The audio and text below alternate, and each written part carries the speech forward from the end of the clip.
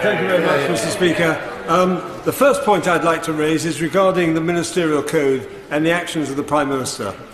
It is quite clear under the Ministerial Code, and I'm glad to see the Attorney General is sitting here on the front bench, that the law officers must be consulted in good time before the government is committed to critical decisions involving legal considerations. Now, even if I was prepared to concede, which I'm not, that it follows that the law officers don't necessarily have to divulge their opinions, though actually he's been obliged to do so by a resolution of the House on the 4th of December in the past. The question is, as a matter of fact, which the Prime Minister today and 2 days ago has resolutely refused to answer me, did the Prime Minister consult the law officers as a matter of fact? I asked her and she refused twice. The inference is that she did not. Is this not misleading the House? That is a question which worries me intensely. Mr. Speaker, having dealt with that issue, which I regard as very serious, I also have to say that I take the strongest possible objection, as do many other distinguished lawyers, QCs and former judges, to the action that has been taken by the government in purporting to enter into a binding agreement in international law which purportedly alters the UK's exit date from the European Union in advance of the votes by each House on the draft regulations, which would create an alteration to exit day in the European Union Withdrawal Act 2018. It has been suggested, Mr. Speaker, that the Act requires that the draft regulations can only be submitted to each House for an affirmative resolution once the date of exit has been altered at international level. This is simply not correct. The provision for approval by affirmative resolution is a freestanding provision in Schedule 7, paragraph 14, under which a draft instrument is to be submitted to the House.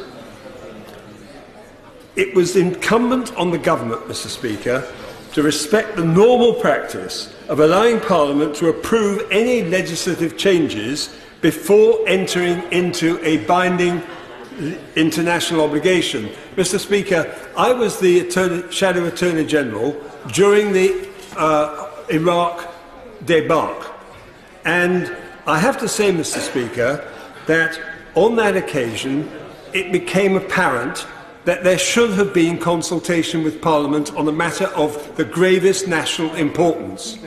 And the reality is, if I may say, obliged or created the circumstances in which the then Attorney General submitted his opinion to the House. We had a similar situation with regard to the issue of the bombing of Syria more recently.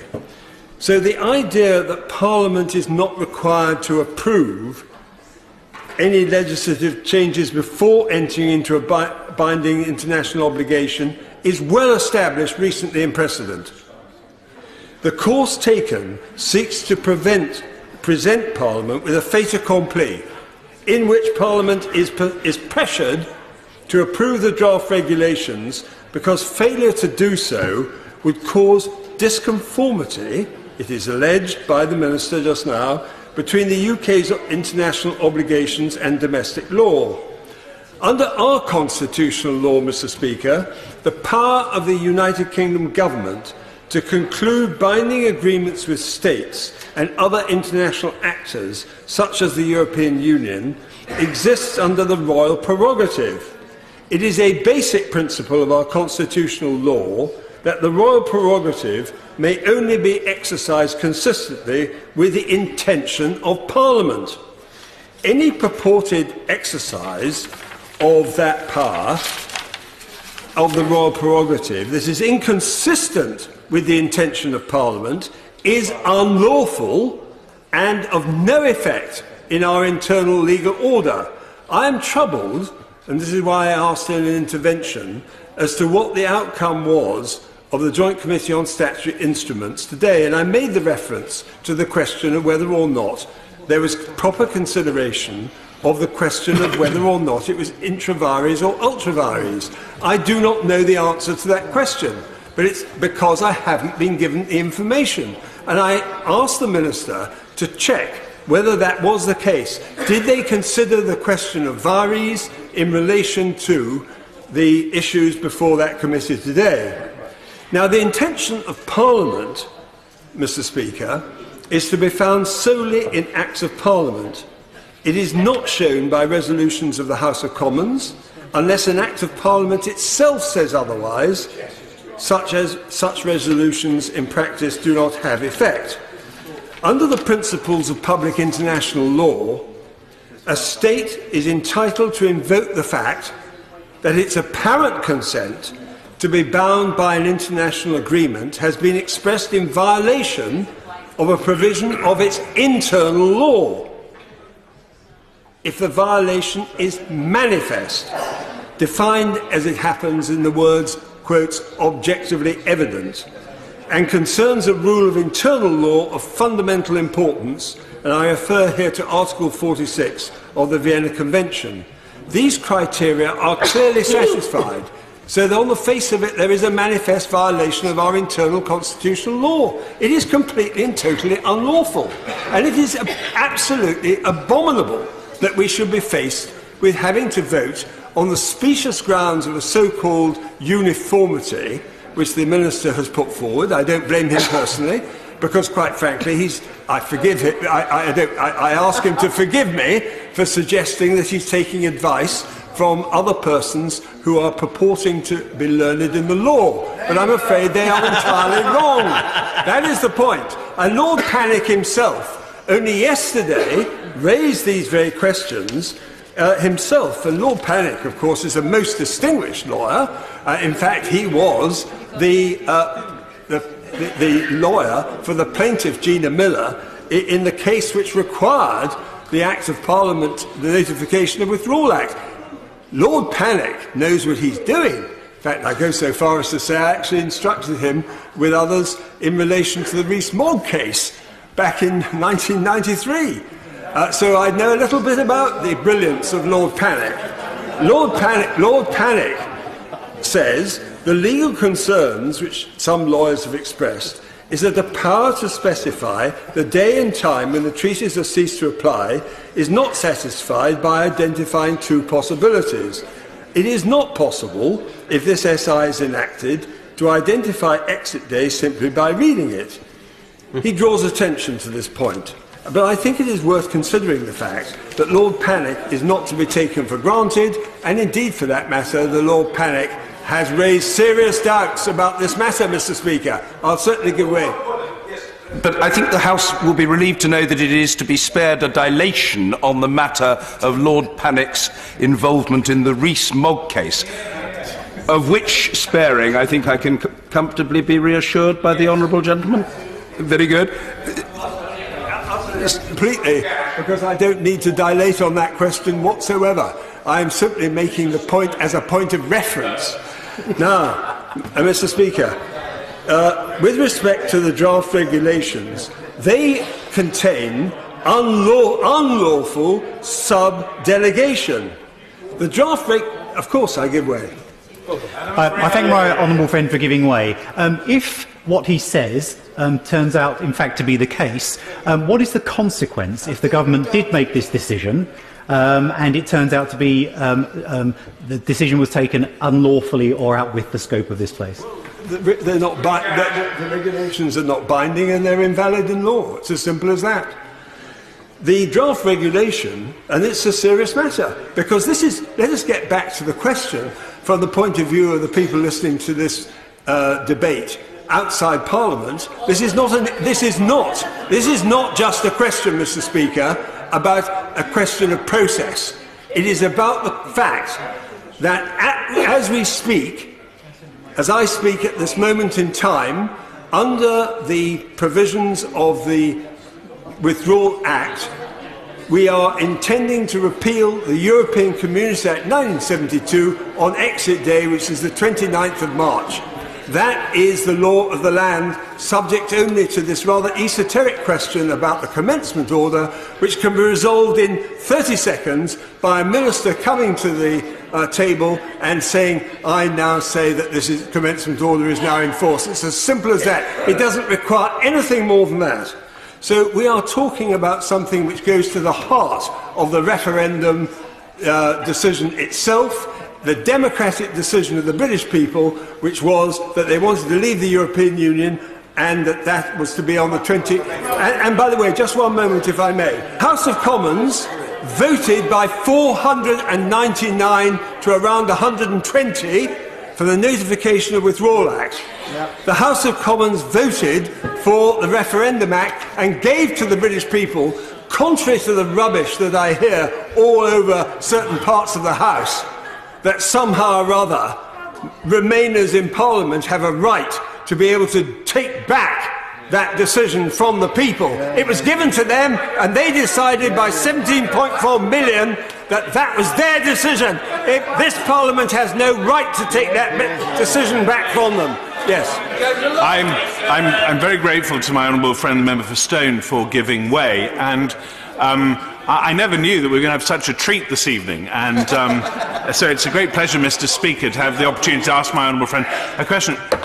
It so happens that I've got a copy of the European Union Withdrawal Act with me, and it does say in Schedule 7, paragraph 14, actually, Mr. Speaker, it was completely by chance, because I had no idea that my honourable friend was going to dilate on this matter. But then I heard the member for Brent North saying, first of all, the word deviation, as if this was some sort of BBC panel show, and second, I heard him from a sedentary position saying, I have no idea what my honourable friend from the member for Stone is talking about. It turns out that Schedule 7, paragraph 14 says, very clearly, a statutory instrument containing regulations under Section 24, which, for the benefit of the member for Brent North, is the section of this Act by which exit day is changed, so it's hardly a deviation, may not be made, unless a draft of the instrument has been laid before and approved by a resolution of each House of Parliament. So it occurs to me, Mr. Speaker, and I invite my honourable friend to agree with me, that he's doing an enormous service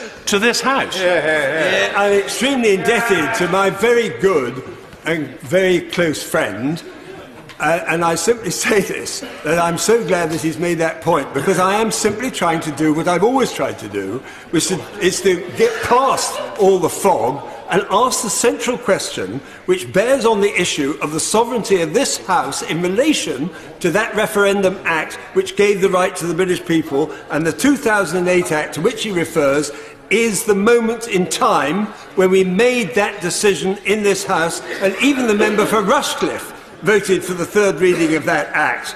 So this was a decision that was taken by this Parliament. So forget the fact that these indicative votes which are going on at the moment, which I regard as a parliamentary bag of licorice all sorts, is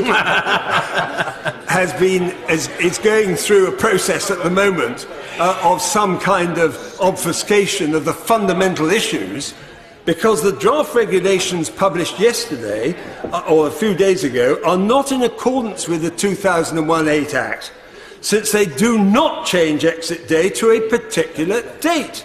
Instead, they purport to change exit day to two different dates, which is the point Lord Pannick referred to, depending on whether the House does or does not pass a resolution which satisfies the European Council decision. The words does not satisfy the European Council decision, Mr. Speaker. I have raised this repeatedly. We have been supplicating the EU. We have given in to the EU. My European Scrutiny Committee last March made a very good report, and we pointed out that we should not accept the terms of reference that have been dictated to us by the European Union. That's where it all went wrong. And it then went wrong when the Withdrawal Act was overtaken by the Chequers Agreement on a pre-planned operation inside Number 10, driven by the Prime Minister and her advisers, the effect of which was to undermine the repeal of the 1972 Act. And I say pre-planned because actually we passed the Act on the 26th of June by royal assent, and within 10 days the Chequers proposals have come forward, which morphed into the withdrawal agreement and Article 4, the effect of which is to make us subjugated to the rule-making of the European Union. That is what went on, and it was done deliberately, and it was going on while we were actually passing the Withdrawal Act itself. It was a monstrous, I would describe it as a deceit on the British people. I would go further and say that in respect of the course taken by the government of seeking to preempt the affirmative resolution, this has definitely contaminated the lawfulness of its actions and has at a minimum created serious doubts about the legal situation. And I would draw attention, for those who would be interested, in the views of the retired Lord Justice of Appeal, Sir Richard Akins, who is entirely clear on this question.